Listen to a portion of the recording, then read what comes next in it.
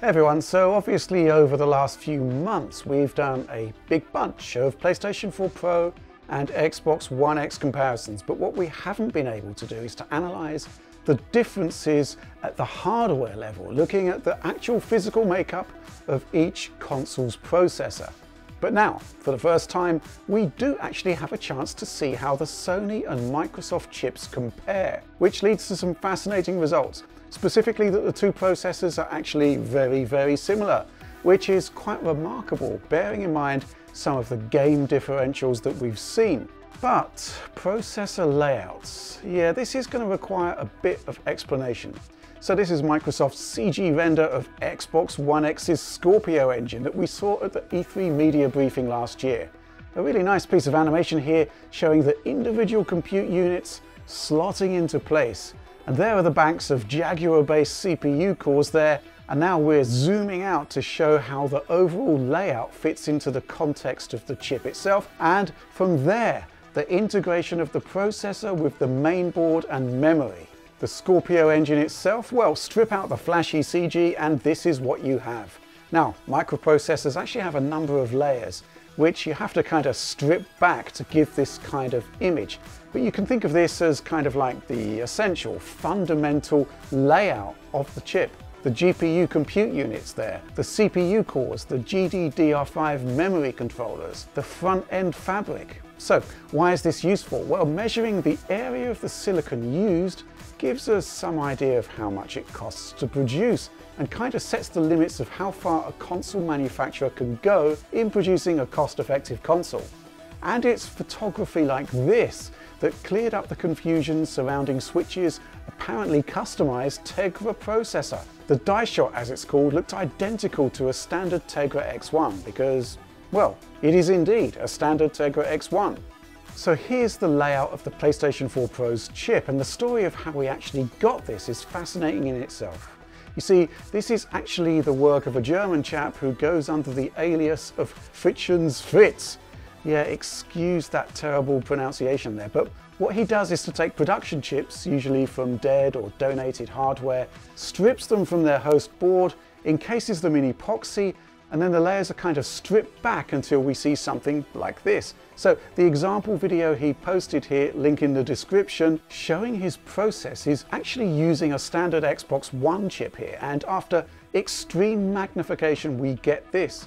So yeah, once again you can see those CPU cores, the GPU compute units, and the 32 megs of ESRAM, a feature you won't see on Xbox One X of course. But it's the PlayStation 4 Pro chip that's really of interest because Sony never released a die shot.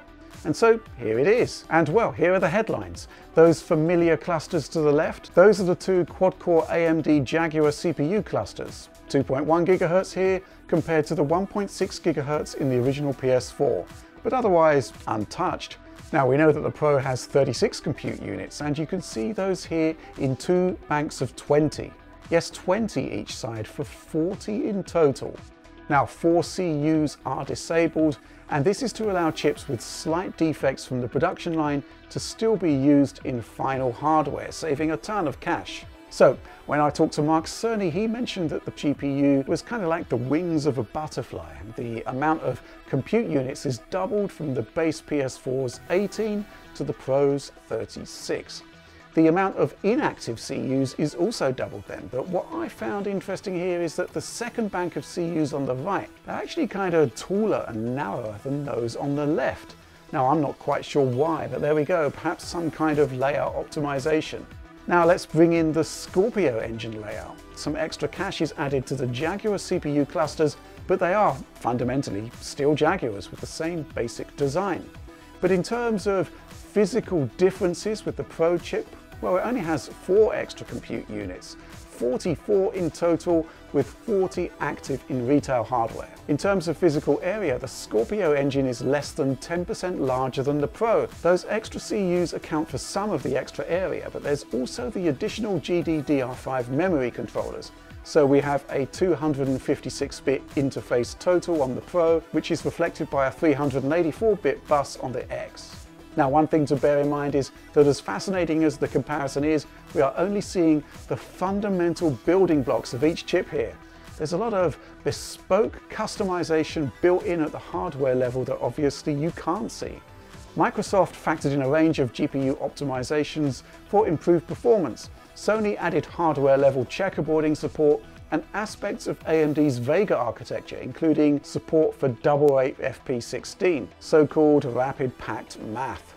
Sony also deployed a revised compute unit structure, which may explain why the CUs in the Pro are about 15% larger overall than the equivalent hardware in Xbox One X. And it's fascinating to see so much commonality between the two chips here, when the differences in end result in actual games can be so profound. So yeah, I mean, id Software know what they're doing with Radeon hardware, and yet the difference between Wolfenstein 2 running on X and Pro, pretty massive, gigantically in favor of the new Microsoft console in many areas. And we noted similar differences in another game engine known for Radeon optimization, the Frostbite engine shown here running Star Wars Battlefront. And this kind of emphasizes that as core to the overall design as the silicon is, external factors beyond the physical makeup of the chip are equally as important. So yeah, the wider memory interface and 4 gigs of extra RAM is obviously a massive plus point for the Xbox One X. But the key innovation, and certainly the thing that stood out to me in the Scorpio spec, concerns the clock speeds. There's a 911 MHz GPU clock on Pro, 1172 MHz on X. Microsoft only has an additional 11% in terms of compute unit count, but this is matched by a 29% increase in clocks. And of course, that was achieved with a remarkable engineering effort that saw each individual processor's voltage requirements paired with individual mainboards, and of course, an excellent thermal assembly that uses a vapor chamber heatsink. So comparisons in terms of area and configuration are possible here because both chips are using the 16nm FinFET production process from the Taiwan Semiconductor Manufacturing Company, TSMC. And we see so many similarities, obviously, because both chips are semi-custom designs from AMD. But from my perspective, what's interesting here is what this could mean for the next-gen consoles, which I personally suspect we'll be seeing in 2019.